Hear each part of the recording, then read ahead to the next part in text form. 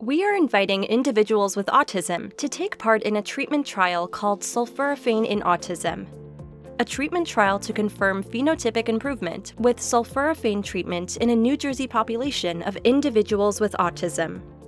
This study will test to see if sulforaphane improves core symptoms in autism, including social interaction, behavior, and language. Sulforaphanes come from eating cruciferous vegetables. Several things impact how much, if any, sulforaphane comes from these vegetables, including the source of the vegetables, how they are grown, the method of cooking, and how much the vegetable is chewed. For this study, we use a preparation made from broccoli seeds that give specific and reproducible amounts of sulforaphane that have been tested before, are safe, and well tolerated. We will also test levels of natural molecules that have been previously implicated in autism. We will test these, and we expect to see an increase in these molecules during sulforaphane treatment.